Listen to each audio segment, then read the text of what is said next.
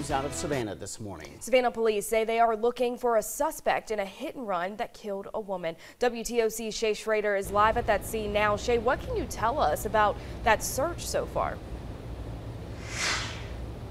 Yes, Aria, the Savannah Police Department hasn't publicly named any suspects, nor have they said what kind of vehicle that they are looking for, but we do have some information that I've been able to gather on scene. Now, this took place on West Congress Street, and right now West Congress is shut down between Barnard and Whitaker. That's kind of on the southwest corner of Ellis Square, right across from Sorry Charlie's. Now, witnesses on scene tell us that this did happen around 3 o'clock this morning. I'm going to step out of the frame right now and just give you a look at this scene as it stands right now. So here we are a couple hours later, and we still have forensic units on scene. You can see behind the forensic units that there are evidence markers on the ground. I can tell you that the scene has died down a little bit. I've been out here since around 5 o'clock this morning, and the number of police officers that have been here on scene has decreased throughout the morning as they are likely wrapping up this investigation. I do now want to give you a look at what the scene looked like just around 30 minutes ago. We do have some video here. Again, you can see those evidence markers. You can see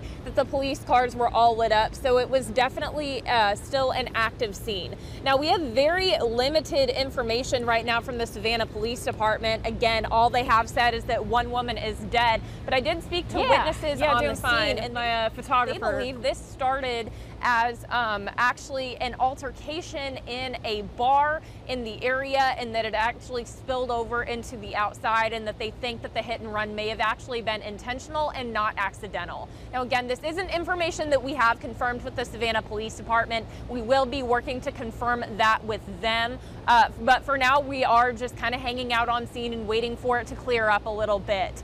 When the Savannah Police Department does announce any suspects, we will be sure to bring you that information. But for now, live in Savannah, Shay Schrader, WTOC News. And WTOC is going to continue to keep you updated. Just like Shay said, we're going to do that on air and online, so stick with us for the latest. And now for